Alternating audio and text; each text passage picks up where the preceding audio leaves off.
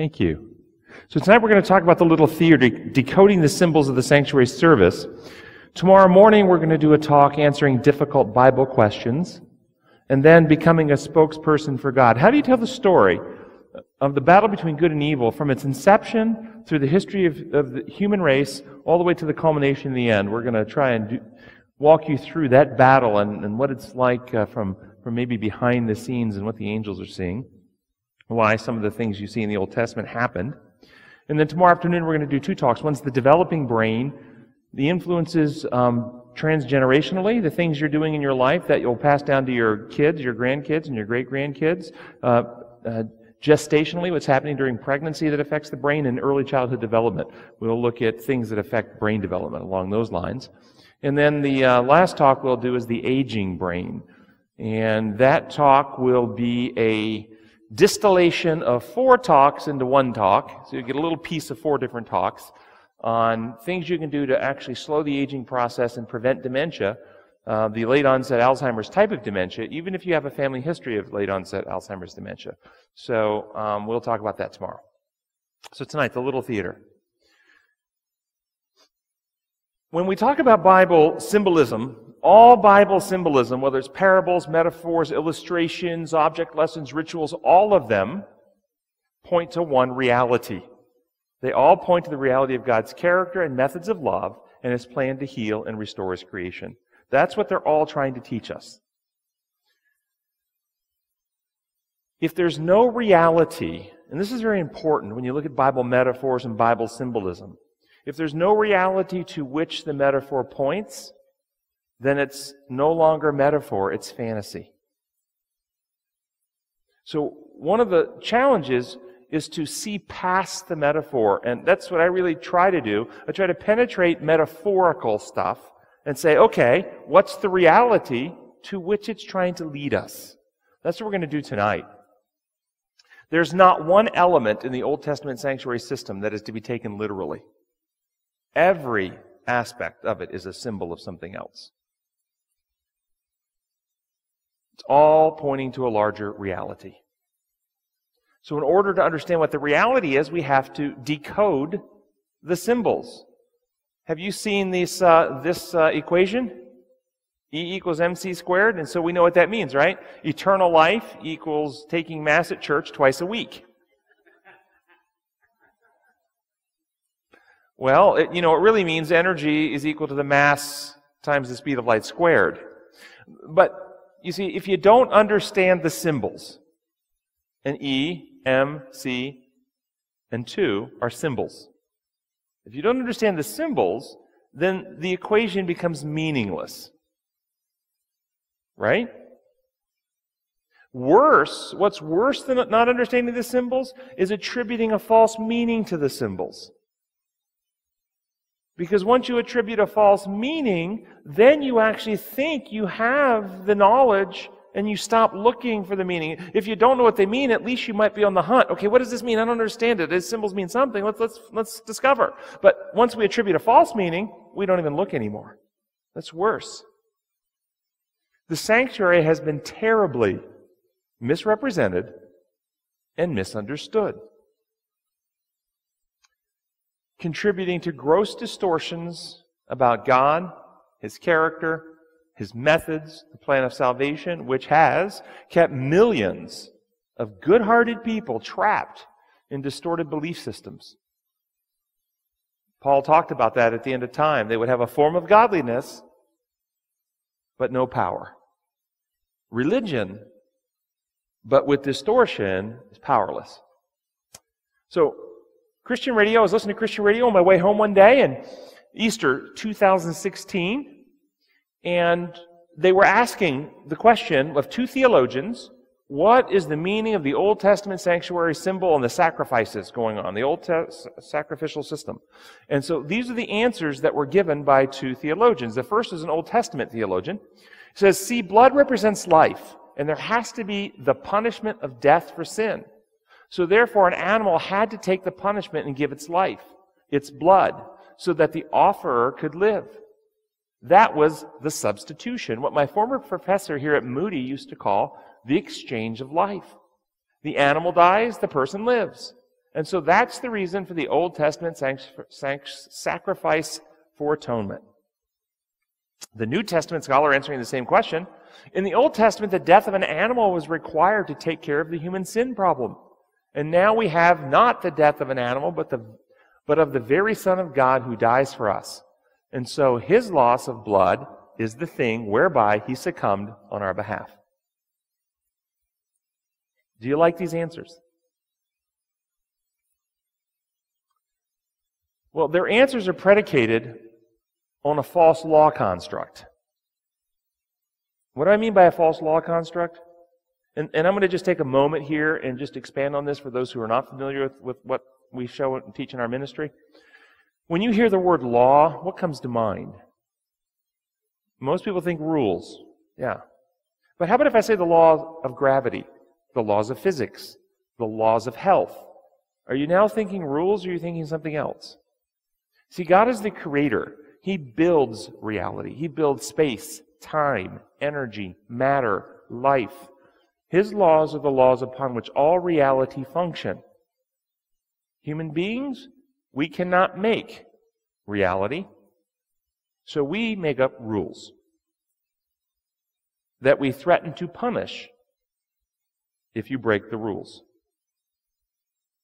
Christianity became infected, and I won't go through all the evidence, there's a whole several other talks that go through this, but Christianity became infected and it became part of orthodoxy when Constantine converted with the idea that God's law functionally functions no different than the laws human beings make. A system of rules without any inherent consequence, requiring the rule giver to police breaches in the rule and inflict punishments for rule breaking. This idea has corrupted Christianity. It's not the teachings of the Scripture. The Scripture teaches that God is love. His laws are the laws upon which all life are designed to operate. Functionally, love is the principle of giving. And Paul says in Romans 1:20 that God's divine nature is seen in what He has made. Every breath you take, you give away carbon dioxide to the plants. The plants give oxygen back to you, a never-ending circle of giving upon which life is built. You are free to transgress the law. You can take a plastic bag and you can tie it over your head and you can selfishly hoard your carbon dioxide to yourself. But the wages of that is death. See, transgressing God's design laws takes you out of harmony with how our Creator has actually constructed life to exist. And life does not actually exist out of harmony with His laws. Only death happens there. But when you substitute design law for system of rules, then you have to teach ideas that God, instead of the lover of our souls who is working through Christ and all of His agencies to heal what's broken in us, instead becomes the source of inflicted pain and suffering and execution, and we need to create theologies that are designed to hide us and protect us from God. You don't think you've heard theologies that are designed to hide you and protect you from God? Covered by the robe of righteousness, so when the Father looks at you, He can't see your wickedness. Washed in the blood, so when the Father sees the blood of His Son, He'll remember the sacrifice. Have the blood applied to the record books in heaven, so it erases the record of your sin. Have Jesus stand as an intercessor between you and the Father to plead His blood to the Father, so the Father will remember the sacrifice and not use His power to kill you. Notice, functionally, all of these doctrines are designed to hide you or protect you from God. Why? Because the false law construct gets Christians to think that God is the problem. God, in order to be just, must use His power to punish our sin. That would be true if His laws work like human laws. But Isaiah says His ways are higher than our ways. He doesn't function like us. His kingdom is not of this world. And the Bible tells us the wages of sin is death. Sin, when full grown, brings forth death. Death does not come out from God. Death comes out from unremedied sin. And I tell you, as I travel around the world speaking, what I found is that most Christians are more afraid of God, who is trying to save them, than the sin in their life which is killing them. So that's the big overview on the two law constructs. We will unpack it more this weekend. But keep that in mind. God is creator. Do you worship him who made the heavens, the earth, the sea, and all that in them is? The creator whose laws are the laws upon which reality are built? Or do you worship the universal dictator who makes up rules and runs his universe like Caesar runs Rome, and he's watching over you and following you everywhere you're going to go to keep track of every sin, and if you don't actually get legal accounting for that, then he will use his power to torture you and kill you? Which view? I think that second view that I just said is a corruption. So, the answers that these two theologians gave are all based on the idea that sin requires some legal blood payment. Well, what does the Scripture actually tell us? And they were saying animal blood was actually what took care of it in the Old Testament. Here's what Hebrews says. The gifts and sacrifices being offered were not able to clear the conscience of the worshiper. They are only matters of food and drink and various ceremonial washings, external regulations applying until the time of the new order. But those sacrifices are an annual reminder of sins because it is impossible for the blood of bulls and goats to take away sins. Could animal sacrifices ever resolve the sin problem? If they could, why would Jesus need to come anyway? Right? So this idea that in the Old Testament sacrificial system was somehow designed to take care of sin is wrong. It was never able to take care of sin. And notice again what's happening here. Not able to cleanse the conscience of the worshiper. That's healing. That's cleansing the inner being. That's renewal. That's rebirth. That's recreation. That's regeneration. That's not legal. So animal sacrifices can never take away the sins. So God told them in the Old Testament times, Isaiah 1, the multitude of your sacrifices, what are they to me, says the Lord? I have more than enough burnt offerings of rams and the fat of fatted animals. I have no pleasure in the blood of bulls and lambs and goats. Wash and make yourselves clean. Take your evil deeds out of my sight. Stop doing wrong. Learn to do right. Seek justice. And what's justice? Encourage the oppressed. Defend the cause of the fatherless. Plead the case of the widow. That's what biblical justice looks like. Or Hosea 6:6, I love this one. I want your constant love, not your animal sacrifices. I would rather have my people know me than burn offerings to me. So this idea that animal sacrifices were not able to take care of the sin problem was not a New Testament idea. It was all through the Old Testament. So if animal sacrifices could not cleanse from sin, then what was the purpose? Why? Theater. Drama. To engage the sinner in activities that were designed to teach and lead them to experience the genuine transformation. Consider what it would have been like for you after committing a sin if you had to then go and take your pet, maybe your dog, confess your sins on the head of your dog, look your dog in the eye, and then cut its throat. Did anybody kind of just get a sick feeling inside? That's what God wanted them to feel. Sin is disgusting. It's sickening. It kills. It hurts. It maims. It's cruel. Sin is cruel. God's not. Sin is. And He wanted them to be disgusted with sin first. And then to teach something. So there's a great stage play here. The entire Levitical system was a drama, a play, an acted out production, a little theater. The system was given to a group of former slaves who basically couldn't read and write at the time they came out of Egypt. So on a grand scale, God directed them through Moses to build a very elaborate stage, really cool stage, had neat props, really cool costumes, and a detailed script. I think some call that scripture. The children of Israel were the cast, the acting troupe, to act out in recurring cycles God's plan to heal and to save humanity.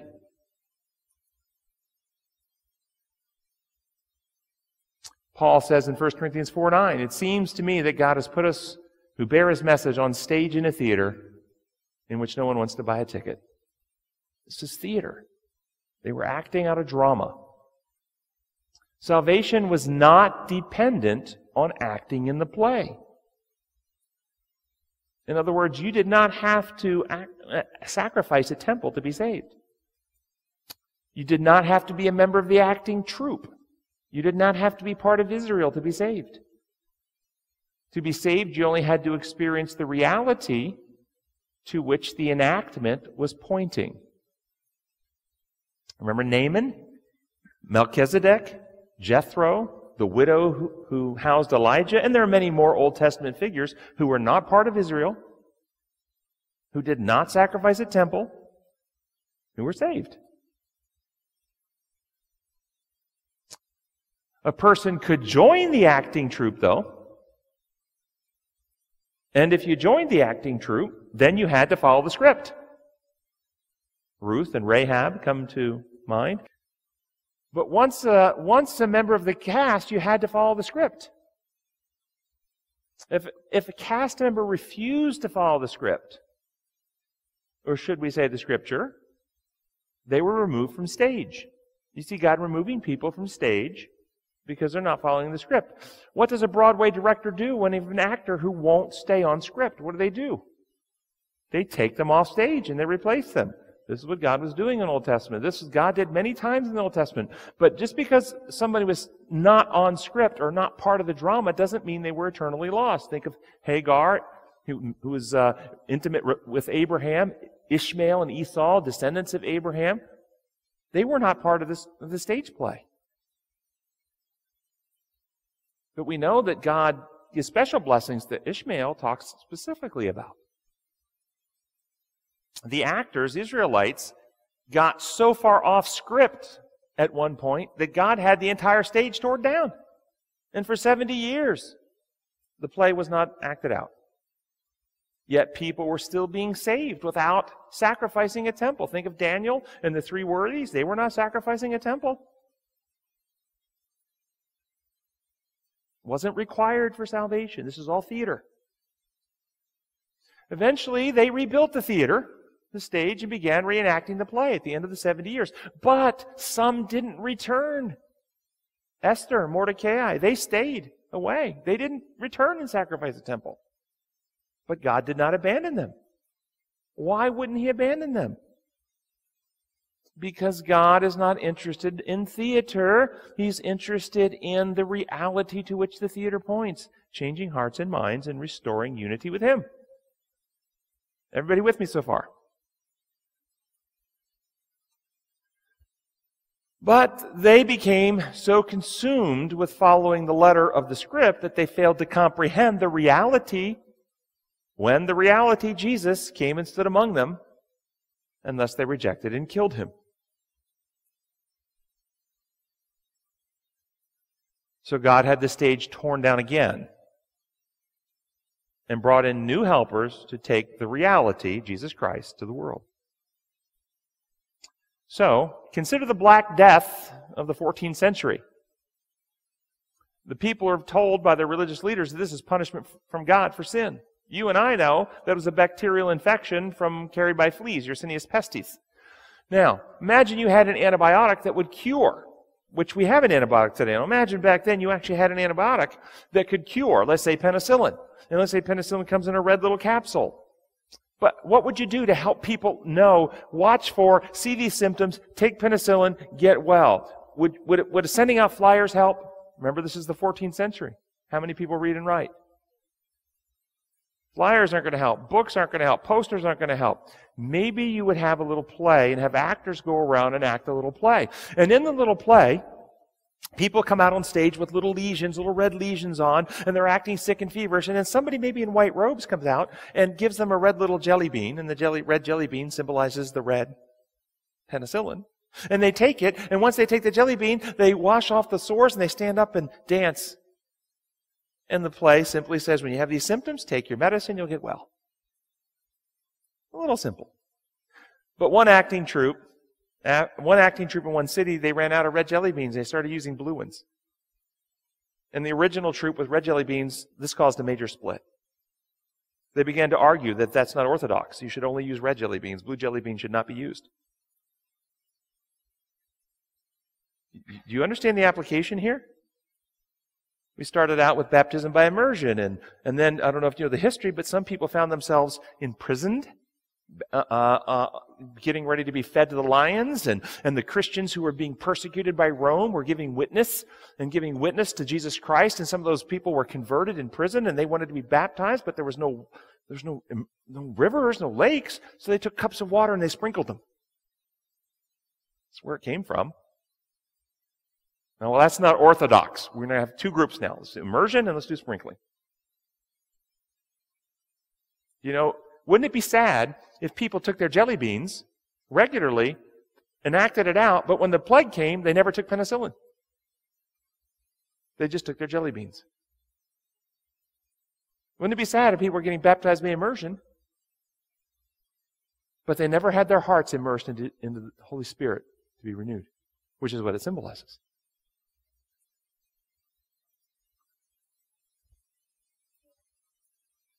So the theme, what is the theme of the Old Testament sanctuary?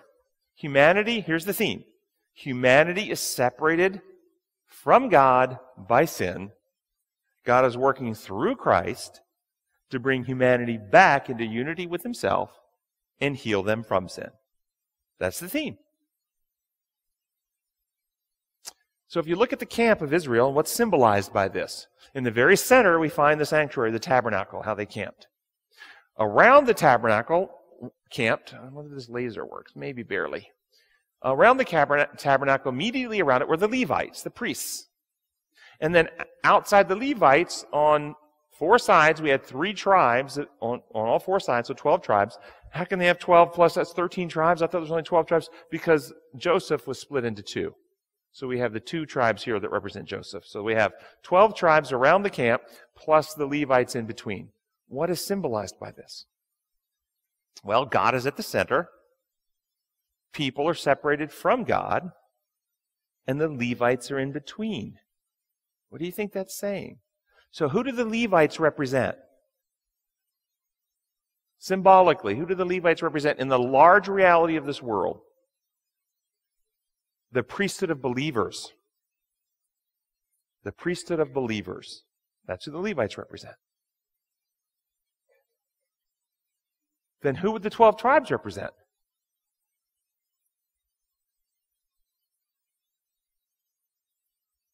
Well, in the Bible, how many groups are there? When Jesus comes again, how many groups?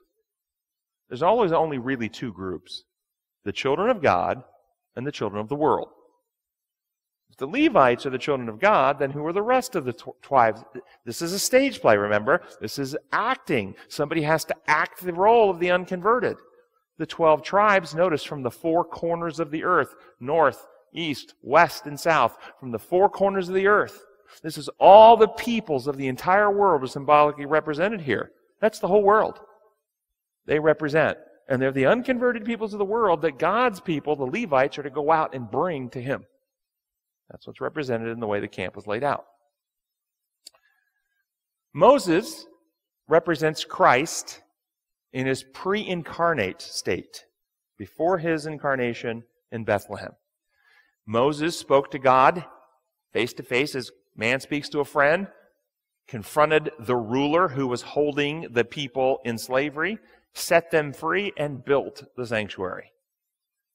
Jesus, prior to his incarnation, spoke to God face to face, left the ruler of the universe, came to earth, confronted the evil being who was holding humanity in slavery of sin face to face, and established or built his sanctuary. What do I mean? Zechariah 6:12 through 13. Tell him, this is what the Lord Almighty says. Here's the man whose name is the branch. It's referring to Jesus. And he will branch out from his place and build the temple of the Lord. It is he who will build the temple of the Lord, and he will be clothed with majesty and will sit and rule on his throne. He left heaven to build or establish his temple. Remember, he said to them, you will destroy this temple, and in 3 days I will raise it up again. So Moses represents Jesus in his pre-incarnate state. The Lamb represents Jesus in his incarnate state here on earth. The Lamb of God who takes away the sin of the world, John the Baptist said of Jesus. And the high priest represents Jesus after his incarnation, his death on the cross, his resurrection, his victory, and his ascension into heaven. Our heavenly high priest. And it says in Hebrews 4:14, therefore, since we have a great high priest who has gone through the heavens, Jesus, the Son of God. So Jesus is represented by Moses before incarnation, the Lamb during incarnation, the high priest after incarnation, various aspects of what he was doing for us. What about the court? What do we understand about the court? What lesson is being taught when you look at the system? What law lens are you using? So what is the problem that sin caused that the plan of salvation is designed to fix? Think that through. Adam and Eve sinned. What's now the diagnosis? What's the problem? When Adam sinned, did God get changed? Did God's law get changed? Did humankind get changed? Get your mind around that. Just pause right there as a platform, as a foundation. Wait, God never changes. He didn't change. God's law didn't change. The condition of humankind changed. Then where will the action point have to be in the plan of salvation to resolve this problem? Will something have to be done to God? Will something have to be done to God's law? Will something have to be done in mankind? Yes. And guys, that's not what's commonly taught in Christianity. What's commonly taught in Christianity is Jesus died to pay your penalty, to appease the wrath and propitiate the wrath of the Father, to deal with the legal consequences, that God was somehow offended. There's these other things that are creating barriers. So when you understand this, though, yes, God didn't get changed. In fact, hopefully a lot of Bible texts are dropping into your mind right now. Like, if God is for us, who can be against us? He who didn't spare his Son, but gave him up, along with him give us all things. God was in the Son, reconciling the world to himself. For God so loved the world. In other words, you will find a consistent theme in Scripture that when man fell into sin, God immediately was for us, not against us. So do we interpret the symbols to fix man from the sin problem, or do we interpret the symbols to do something to God or to God's law? You will hear it commonly within the Adventist church by many theologians that is to do something to God or God's law, particularly the law. So the bronze altar, what does it represent? Well, it was made out of a porous wood covered in bronze. Bronze is an impure metal. What do I mean by impure? It's not a pure single metal. It's a combination of metals. It's copper and zinc, or copper and tin, or copper and nickel. It's an impure metal. Porous wood, impure metal. What's it represent? Altars represent, in the sanctuary service, the human heart.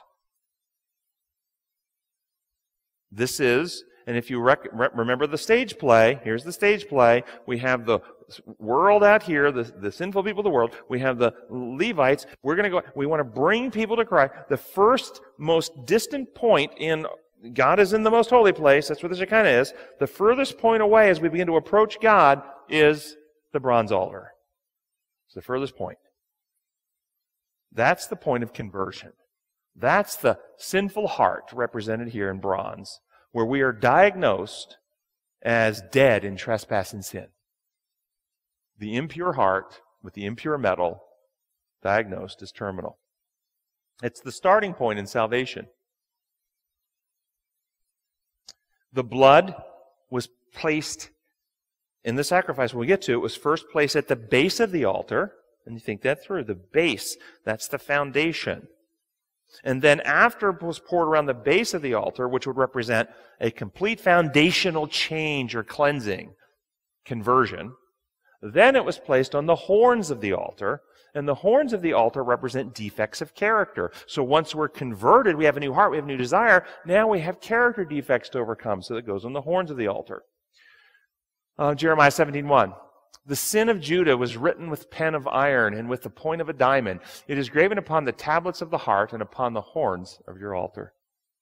These are those defects of character. That's where the blood gets applied there.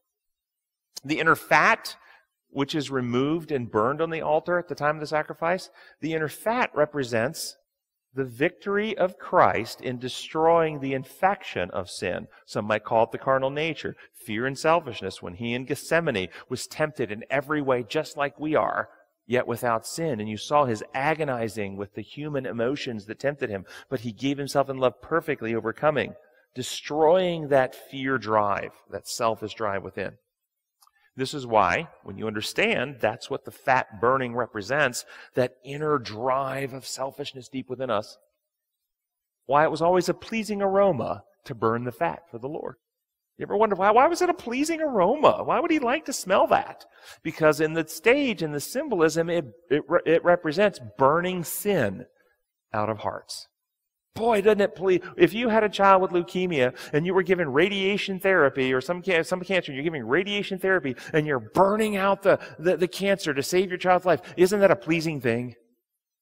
That's what the burning of the fat is. It's burning the sin out of our hearts. And the fire represents the Holy Spirit before. The fire represents the Holy Spirit. Before the blood is applied, it's the Holy Spirit working on the heart to bring us to conversion. After the blood is applied, it's the Holy Spirit working to cleanse, empower, enlighten, ennoble, renew, and so forth. The laver, which was represents the washing of the Holy Spirit, it was built from the mirrors that the women brought out of Egypt. That's what they built the laver out of, which represents, the mirrors represent the Word of God. And the water represents the Holy Spirit, so the two together, as we read the Word of God, with the Holy Spirit, our minds are being cleansed. The high priest and the daily priest both washed in the laver. None of the other members of Israel did. High priest and daily priest washed in the laver and always washed before doing any ministry. Can you figure out the symbolism? Well, do unconverted people ask the Holy Spirit to cleanse their heart? Do the unconverted people dive into God's Word to fill their hearts with the Word? No. Only the converted. That's why only the Levites and the high priest did. And they did it before ministry. Isn't that what we're supposed to do? We're supposed to take time in God's Word and invite the Holy Spirit in before we go out to minister to other people. That's what enables us to do so. And that's what the washing in the laver represents. Vessels were used to carry blood. After the animal was sacrificed, the blood would be caught into a vessel and it would be carried around to different points for different purposes. This is symbolic of God's people. The vessels represent the people on earth who carry the truth and the love of Jesus to others. Do you remember? The life is in the blood, and this is the life of Christ. And the life is only revealed in living beings. Thus, the living beings carry the life of Christ. And this is what it says about Paul. But the Lord said unto him, Go thy way, for Paul is a chosen vessel unto me to bear my name, my character, my life, my blood, in other words, before the Gentiles and the kings and the children of Israel. The daily priest in white robes. Remember the white robes? We want the robe of Christ's righteousness. This is symbolism. The robe, okay? They have the white pure robes with the priesthood of believers who have character like Christ within. That's what the white robe represents, a pure character. The holy place. And so the courtyard represents the world in which we're out witnessing. And the unconverted peoples are being brought into conversion. The holy place represents the church. And it's, if you know about the holy place, everything was covered in gold. Bronze altar, impure metal. Gold is a pure metal. No impurities in the gold, see?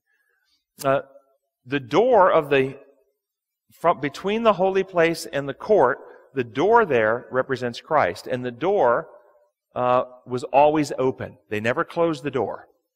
And so the door representing Christ, who is our gate, I am the gate. Remember it talks about the pen, I am the gate, I'm the way in.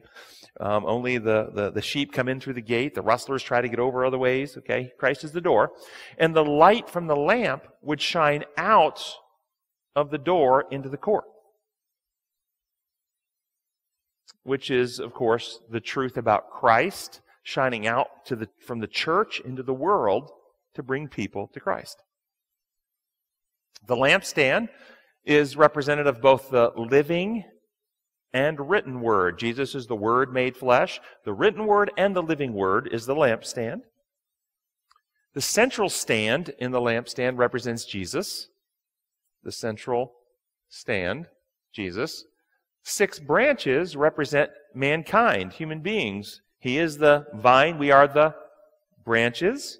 And 6 connected to Christ make 7. It's the number of perfection. Only when we're connected to Christ are we perfected. And so we are healed and able to shine light only as we're connected to Christ. The oil in the lamp represents the Holy Spirit, who takes what Christ has achieved in his victory on earth and reproduces it in us. And the bowls where the flame burns represents our hearts, where the Word enlightens our minds and the Spirit burns within. Remember the men on the road to Emmaus, did our hearts not burn within us as the Word was broken to us or spoken to us? And only the high priest trimmed the wicks. Get your mind around this now. Only the high priest trimmed the wicks on the lamp. And he did it morning and evening, every day. Meaning, only Christ works in your heart to trim away the things that interfere with your ability to shine bright for Him. And as you allow Him to work in your heart, I stand at the door and knock, if you let me in, He will trim away the things that interfere and allow you to shine brighter and brighter for Him. Morning and evening, every day. The table was wood covered in gold, which represents, the table represents Jesus, our incarnate wood, became human, perfection covered in gold, perfect sinless gold, Savior, who is the source of all of our spiritual nurturing or nurturance. The border of the table was a handbreadth. It was the only measure of the sanctuary that was not in a cubit. Everything else was in cubits. But the border of this was a hand's breadth, symbolically of God's protective hand around His Son. 12 loaves of bread, unleavened bread, represent Christ. And you know, He said it Himself, I am the bread of heaven that has come down. The unleavened bread, leaven is yeast, or is representative of sin. He had no sin, so the 12 loaves, and there's 12 because there's 12 tribes, and the 12 tribes represent all the peoples of the earth, which means there's 12 loaves, which means what Christ has done is sufficient for the entire world.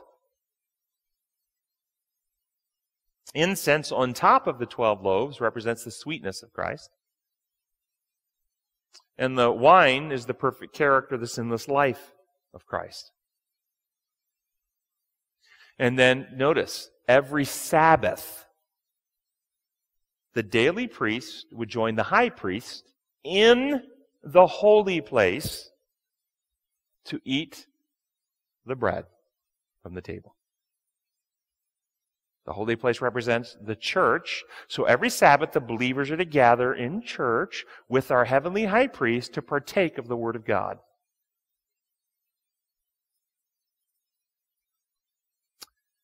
Golden altar. Now, the bronze altar are the hearts of the unconverted. What do you think the golden altar represents? The hearts of the converted people. Now, those are the hearts of those who have accepted Jesus. We've got a new heart and a right spirit. We have circumcision of the heart by the Spirit. And gold represents the purity of Christ. We have a new heart now. That's what the golden altar represents, heart of the saved. Prayers are only offered from those who actually have brought Christ into their hearts.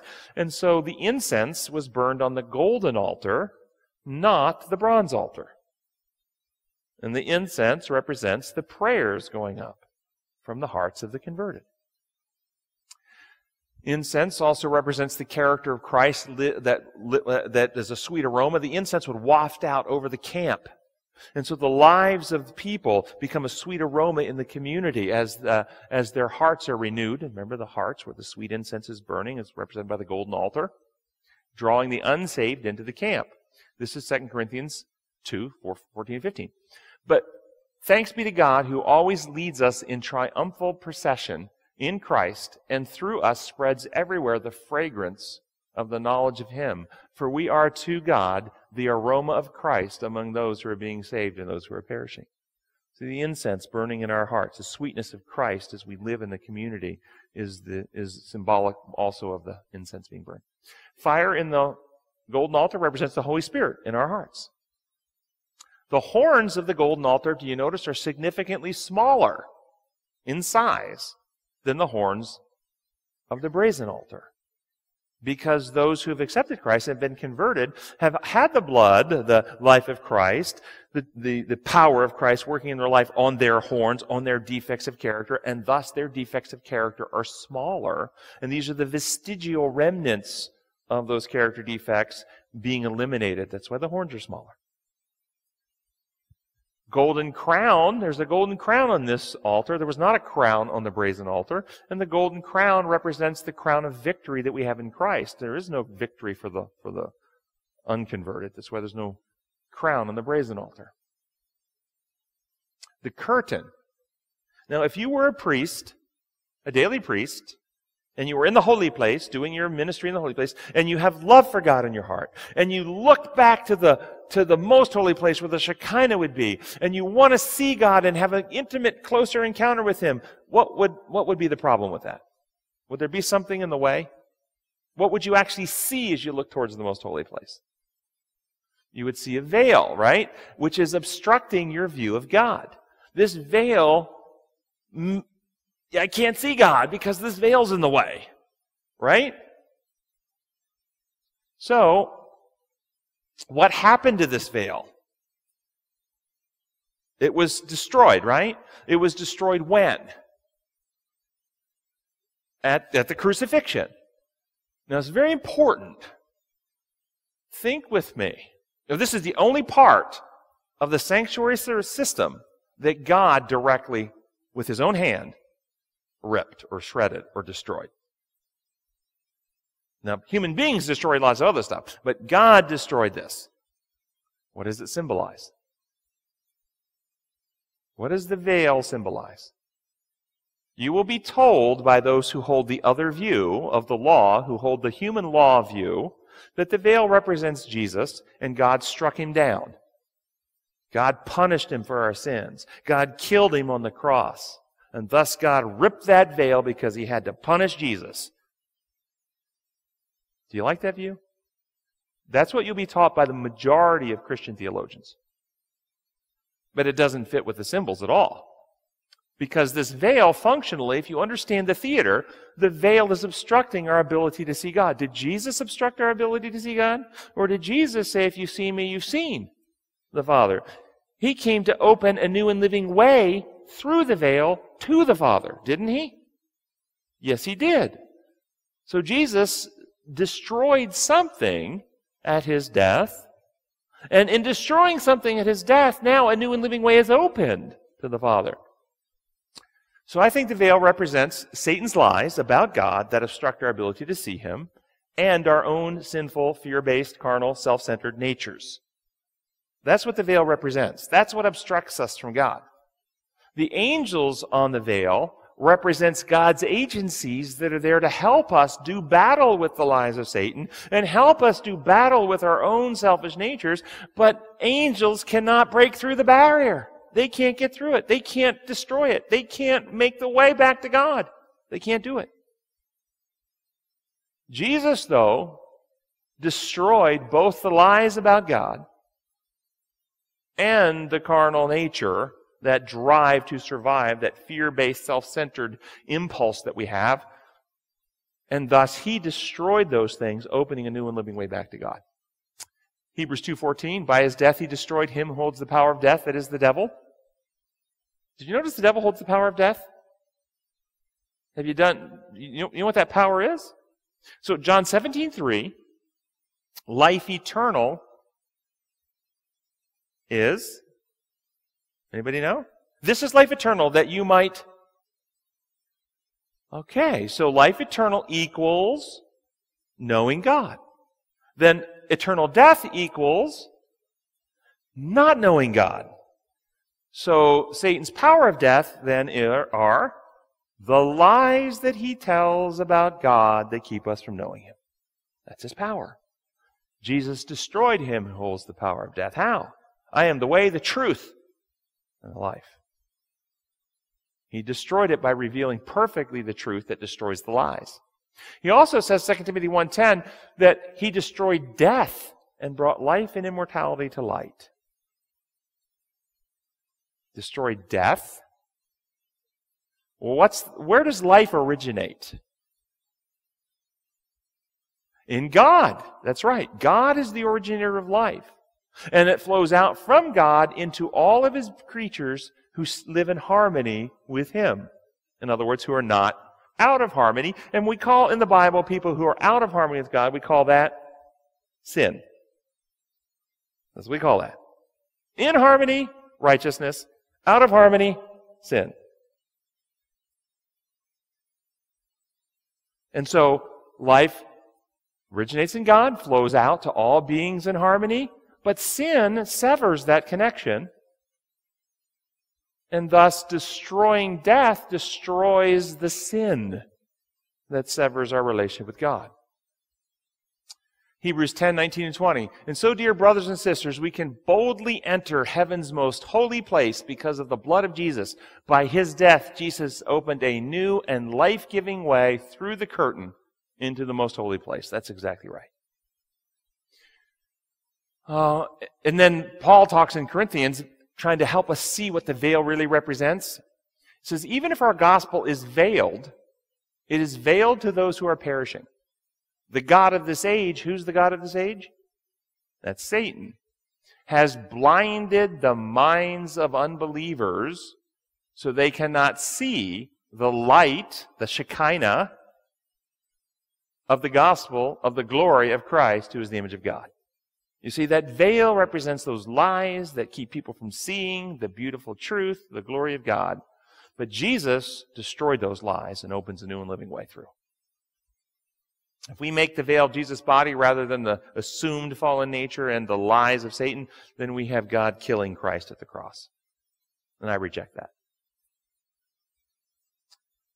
So the curtain, when we recognize the reality of what God was actually accomplishing through Christ, and what actually obstructs us, then we realize God, through Jesus, destroyed death, Satan's power, and Satan's works. That's what he did. All right, most holy place. The universe is cleansed. What's it represent? So out here in the court, we have a sinful world with sinful people, but we have the priesthood of believers working to bring them back into unity. In the holy place, we have the church, which is being purified. And then in the most holy place, we have a universe reconciled back to unity or oneness with God, at one-ment. And in the most holy place, we have the Shekinah presence of God. We have the angelic host represented by the angels on top of the ark. We have a lid of solid gold, and the lid of solid gold represents Jesus Christ. And Paul actually uses the term for the lid called hilasterion in Greek in Romans 3, referring specifically to Christ. Christ is the hilasterion, the lid to the ark. And then we have a box beneath the lid. Now, what does the box beneath the lid represent? Well, it was made out of a porous wood, covered now all in gold. Now, the bronze altar, remember, porous wood, covered in bronze. This is an impure metal. Now we have porous wood covered in a pure metal. Okay? Those are sinners who have been restored to Christ's righteousness. That's what this box represents. Unity with God, regeneration of character. We're pure in heart. We're righteous. These are the righteous. We're the saved. Now, what was contained in this box? Anybody know what was kept in this box? Say it. 10 Commandments. What else? Aaron's rod and manna. Do you know what order they went in there? What went in first? Nope. The manna went in first. Exodus chapter 16. The manna went in. Exodus chapter 16. Exodus chapter 20, the law went in. And then Aaron's rod. Now, what's the symbolism? The manna represents, the manna represents Jesus. I am the bread of heaven that has come down. Remember, he told them, I am the bread of heaven.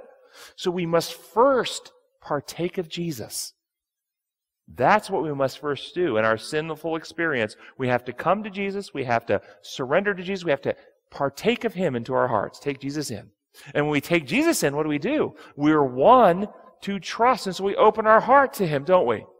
and we open our heart to Him, it says in Hebrews, I'll write my law on your heart and mind.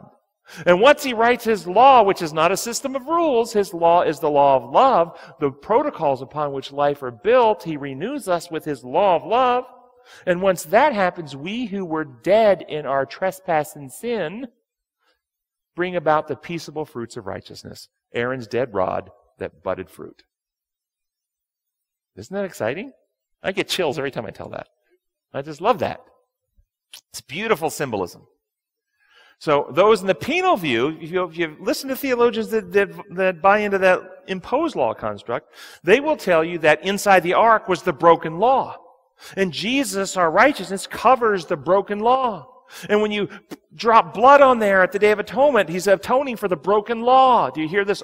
Broken law, broken law, broken law. You've heard it, right? How many have heard that? Yes. Well, guys, Moses came down off the mountain twice with 2 sets of laws, right? 2 written by God in stone. What happened to the first set? He broke them, didn't He? He shattered them. He smashed them. What happened to the second set? Did He break the second set? Was it broken or unbroken? Which set went in the ark? The unbroken law. This idea that this is the broken law being covered by Christ, being paid for by blood, is a lie. It's based on the human law construct. The truth is, it's regenerational. We partake of Christ, and Christ puts His law in us. I'll write my law in your hearts and minds. Hebrews chapter 8, verse 10. This is the new covenant. It's regenerational. It's healing. It's renewal. It's making you like Christ again. And that's what the symbolism shows. It was the unbroken law that went in. They had a broken set. If they wanted to have the symbolism that this is the broken law, they would have put the broken pieces in. Jesus is the lid. Now notice this. He's the solid gold, and He is the connecting link which unifies and brings the entire universe back into oneness again. You see, the Shekinah glory rested above the lid, touching the lid. The angel host are touching the lid. And the sinners, the box, are touching the lid. All the universe are connected together again through Jesus Christ. And so the Scripture says in Ephesians, and He made known to us the mystery of His will, according to His good pleasure, which He purposed in Christ to be put into effect when the times have reached their fulfillment, to bring all things in heaven and earth together under one head, even Christ. And do you see how the symbolism just fits it perfectly? Now we've got kind of decoded what the symbols mean. Let's try to read the meaning of a couple of the sacrifices. So this is the sin offering for a non-priest Jew. Non-priest. One of the 12 tribes outside. And the 12 tribes represent the unconverted peoples of the world. So this is a sin offering for somebody who's coming to conversion, basically. The sinner would confess his sin on the head of the animal, showing that sin happens in the mind. Then, the sinner, not the priest, will cut the... Now, what's symbolic here? Did you get a sense of God's law when I went just that real short example about the law of respiration? The law of love is the principle of giving. Every living system, I gave you respiration. The oceans give their waters to the clouds. They rain over the land, swimming lakes, rivers, and streams, flowing back to the ocean. Never-ending circle of giving upon which life is built. If a body of water separates from that circle and does not give, it stagnates, and everything in it dies.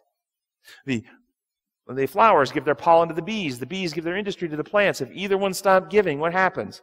They die. For an economy to be healthy and vibrant, the money has to be in circulation. If you take the money out of circulation, the economy dies. Every living system, this is the law of life. And so what's being shown here? Sinner confesses sin on the head of the animal, and then the sinner cuts the circulation. The life is in the blood, it says in Leviticus, and what does the blood do? The blood just circles. It just circles. It just circles. And as long as the circle is intact, life. But as soon as you sever the circle, what happens? Death. You break my design. There's no life when you break my design. This is what God is trying to teach us. Very straightforward stuff. The animal represents the sinless Jesus who took our terminal condition upon himself in order to fix humanity and become our remedy. That's what the animal represents. The blood represents the sinless, perfect life or character of Jesus. And the blood was carried by ministering priests in vessels, and both the priest and the vessels represent the believers carrying the gospel message, the truth of God's character and love and nature to the world. Blood was, after the priest would catch the blood, they would pour it first at the base of the altar, representing the foundational conversion change of the heart. That impure heart is being cleansed by the blood of Christ coming into the base of the heart. And then the blood was applied to the horns of the altar, representing the removal of the character defects in the person. Then the organs were washed, representing the cleansing of the inner man, removal of the guilt, removal of the shame, removal of the burden that we've lived under before we came to Christ, all that inner turmoil that we've had. You know what? Inner turmoil, inner organs are being washed. We're being cleansed in the inner person. Separating the fat from the organs, burning away the selfish drives and the fear drives that make us act so self-centeredly. It's burning those things out. And the burning of the organs represents the work of the Holy Spirit to burn out our old desires and recreate a new heart within, new motives. And the priests then would eat the flesh of this particular sacrifice. And the meat of the animal represents the body of Jesus, or the Word of God. And so as we minister to others the Word of God, we are strengthened in our own journey, in our own relationship with Christ, as we do that. Do you see the beautiful symbolism here? Decode the meaning for the sin offering for the priest. Now, we just did the non-priest Jew. They represent the unconverted people coming to conversion. Now, what about the priest? Who do they represent? These are church members. These are people who are already converted to Christ, who have committed sin. They confess their sin on the head of the animal, also showing that sin happens in the mind. They also, not the ministering priest, but the priest who has sinned, severs the same lesson. Sin severs my design, results in death. The animal represents Jesus, who took our terminal condition upon himself to fix it and become our remedy. The blood represents the sinless character of Jesus. Blood carried by the priest represent the priesthood of believers carrying the gospel message and the life of Christ to others. Now, instead of taking the blood, though, the priest does not take the blood over to the base of the brazen altar initially and pour it out there. Oh, no. He takes the blood this time and he goes into the holy place, into the church, okay? And he sprinkles the blood 7 times before the veil. 7 times before the veil. Why would that be? What's the veil represent? The lies that we believe and our own carnal natures. That's what separates us. So, why would the blood of Christ need to be sprinkled 7 times? That 7's that perfect number. Because this was the sinner who was already taking the name of Jesus. This person is a person who was saying, I represent Christ, and has sinned in the body of believers, and has caused damage to the body of believers and damage to the name of Christ. And thus, when we take the name of Christ and we go out and commit sin, do we make it easier for people to see God, or do we make it harder for people to see God? So we add to the lies. So the blood has to be applied to remove those lies too. And then it is applied to the horns of the golden altar, because that represents the heart of the person who has committed the sin in the church. And those horns represent the vestigial character defects that led to that sin. And so the blood being applied is the cleansing of the heart of that person and removing those defects in their character. And the remaining blood afterwards is poured out at the base of the brazen altar, representing the power of God to reach the unconverted people when they see the grace and love of God in reconciliation and healing within the Christian community when sin has happened. Washing the organs represents the cleansing of the inner man, removing the guilt, removing the shame, selfishness, separating the fat, burning out the carnal nature and its desires, circumcision of the heart. Burning the organs represents the work of the Spirit to burn out the old desires and create new motives. Unity is the goal. The entire drama is to teach God's plan to eliminate sin, restore the universe to oneness at one-ment with Him again. The sin offering represents, in symbol, the plan to heal and restore individuals. That's what the sin offering represents, the plan to restore an individual heart. The feast days represent the grand plan to cleanse the whole planet and the universe. So let's go really quick through the feast days. This will be very fast. Passover, as soon as man fell into sin, Adam and Eve sinned in Eden, God passed over their sins. It says in Romans 3:25, He left the sins committed beforehand unpunished. He suspended the reaping of eternal death for the purpose of salvation. Christ was the Lamb of God slain from the foundation of the world. This is the Passover lamb. The time period covered by the Passover feast in human history was the time of Adam's sin until Jesus' death at the cross. That's the time period. The whole Passover covered that whole time. The unleavened bread, immediately after man's sin, God begins dispensing truth unmixed with error, represented by the unleavened bread, the truth, to nurture and to save His people. But it was internalized by people who were in sin, thus bitter herbs. Thus the bitter herbs. This also represents a time from Adam's sin until the victory of Christ at the cross. Same time period. The eating of the unleavened bread represents internalization of the Word of God, or Jesus Christ. Feast of First Fruits, the first fruits of the victory over death. The wave sheaf represents Jesus. He's the wave sheaf. He is the ultimate first fruit who was buried and rose again into sinless perfection. Those who rose with Him on resurrection morning, and many did, to everlasting life, they are the first fruits. The Feast of Weeks, or Pentecost, this is the pouring out of the Holy Spirit to apply into the life of believers the achievements that Christ achieved, and then bring forth a harvest of souls for His kingdom. This occurred after Christ's death on the cross, as the benefits of achievement were dispensed, in 50th days after we all know the day of Pentecost when that happened. And this feast symbolically spans the time from AD 33, Pentecost, AD 33, all the way until the loud cry. Trumpets. This is the Feast of Trumpets, a special message for the end time. This is a loud cry, the awake, prepare, get ready. It's time to be reconciled, to be brought back into unity, at one with God again. Prepare for our day of unity with God. This is the late 18th and early 19th century, the Great Awakening in America and then in Europe. This is the time of the loud cry. This is the Feast of Trumpets. Atonement, reunification with God, oneness with God again. This is the healing and restoration of Christ-like character within the believers, settling into the truth so that one cannot be moved or shaken.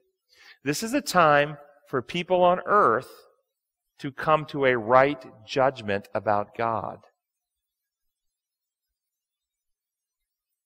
Fear God and give glory to Him, for the hour of His judgment has come. If you have the human law construct, then that means the time has come for God to have a tribunal, to open up record books, to go through histories, to have Jesus start pleading His blood, to pay for all this legal rigmarole. If you understand design law, however, you understand that a time has come in human history for people to make a right judgment about God. The hour of His judgment has come. If you think that's kind of really crazy, Romans chapter 3, verse 4, Paul says, God, may you be proved right when you are judged. May you be proved right when you are... Romans 3, 4. Well, what? So, why would he need? He's innocent, okay? You're in a loving, other-centered marriage? Trying to see which way I want to tell this. And you believe, and somebody comes to you and tells you a lie that your spouse is having an affair. But they're not. But you believe the lie. And because you believe the lie, you move out. You're not going to live with somebody who's cheating on you. But your spouse, who's innocent, has done nothing wrong, realizes you're the victim of a liar, and still loves you and wants reconciliation. In order to have you reconcile with them, what will they have to do? Won't they have to prove their innocence? Even though they've done nothing wrong. So who's on trial? The innocent one. Who needs to be judged? The innocent one. Fear God. Be in awe of God and give Him glory. Reveal His character.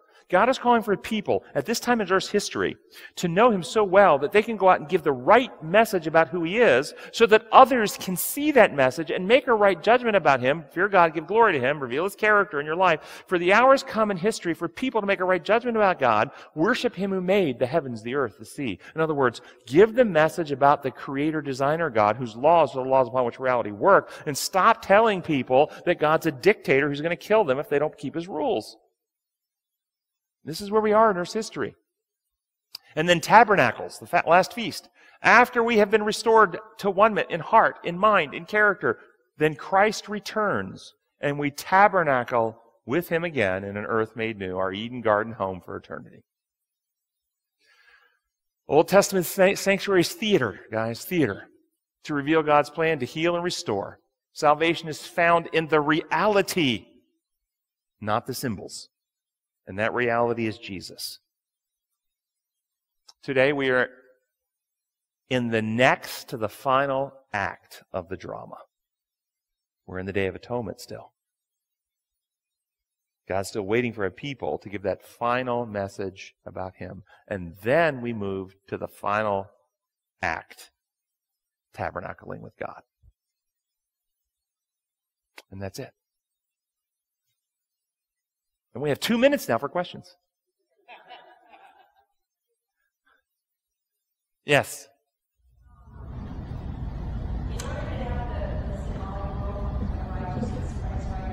Yes.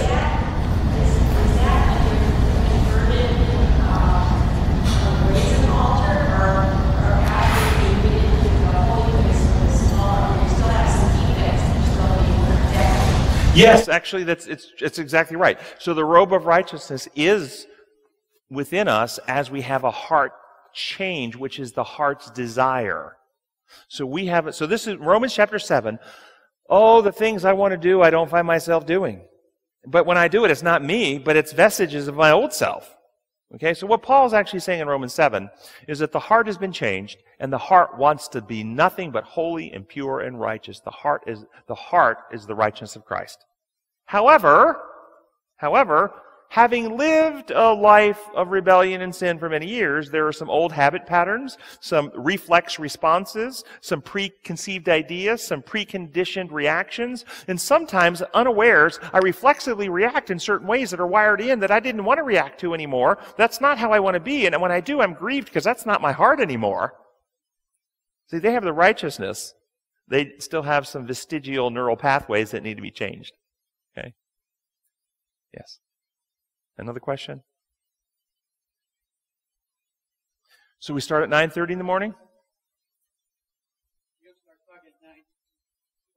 9:45. Okay. So let's go ahead and close with prayer. Our gracious Heavenly Father, we thank You so very much that when Adam chose to break Your design and change himself and fill his heart with fear and selfishness, that You did not abandon humankind, that You began immediately intervening to save and to heal. We ask that Your Spirit will be poured out upon us now.